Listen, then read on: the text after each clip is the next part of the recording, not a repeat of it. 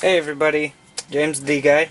About to show you how to mount a B18 60mm throttle body that I have cleaned already and adjusted the thermal valve, made sure everything is good, adjusted TPS, and mount that to a D16Z6 intake manifold. Of course it's propped up so you can see for the video what I'm talking about. You want to take this, undo all four of the nuts that are holding the throttle on, pull the throttle off, like so, check gasket, this one was obviously bad, put it off to the side. Now, I've already done this Sharpie thing, but you want to mark it with a Sharpie all the way around, right? And clean the surface area beforehand, of course. And then you want to take your B-series throttle and put it on. When you open it up, you can see inside there that silver and where the Sharpie is. That surface needs to be marked with some type of scribe. Let me put the camera down for a minute and I will show you how to do that.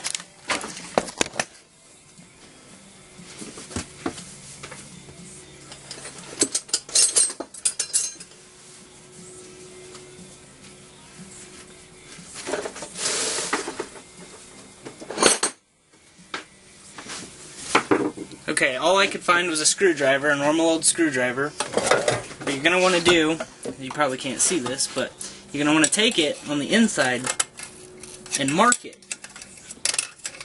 And that mark will be on the inside, and that'll let you know how much surface you need to take off. So you don't want to take too much off, but you don't want to take too little, because then that'll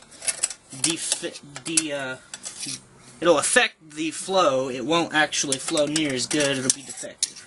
The word I was trying to get out of my mouth was defective for some reason. It will impede the flow. It'll actually just be totally pointless to put a B-series throttle on.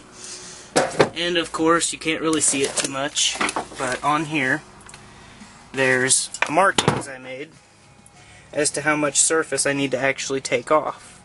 I'm going to go just a hair past that so that it actually mates right, just a little bit, and I will do that with the Dremel, and I will add that to this video. So let me do that and I'll get back to you. Alright guys, I just did the porting with the Dremel.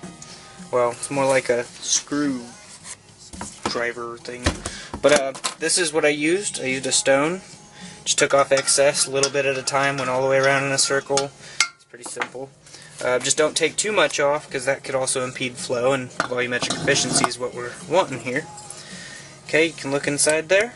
You see that there's no step up like there was before. It's all smooth and it's all straight through. Pretty much perfect, as good as it's going to get without a machine shop. But, that's not supposed to happen. Anyways, you can take it to the machine shop. They could probably figure something out for you, maybe bore it, I don't know. But you can also use a motorcycle cylinder hone. I've heard that they're about the same size, and it'll expand and slowly take off perfect amounts. And it takes a while from what I've read and heard, but it's pretty easy to do. Afterwards I used a flapper wheel. It's just to kind of smooth up this area right here. And this side on this, I'm about to use the flapper wheel just to kind of smooth it out just a little bit. You don't want to get it too smooth, because then you mess with the flow. But while it's been off, I cleaned it up a little bit, cleaned each intake port, and the inside I cleaned it out after I got metal shavings in it, and yep, so there it is.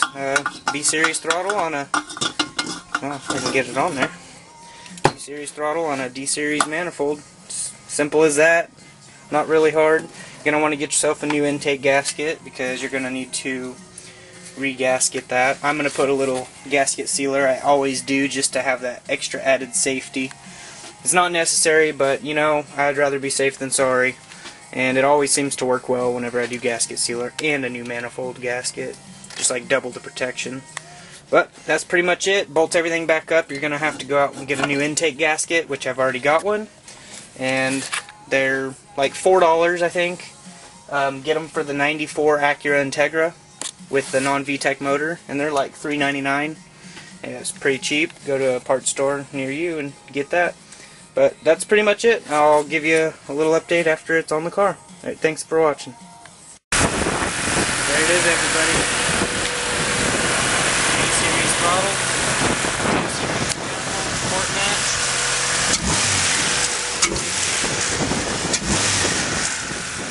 Right. Runs smooth. Idling perfect.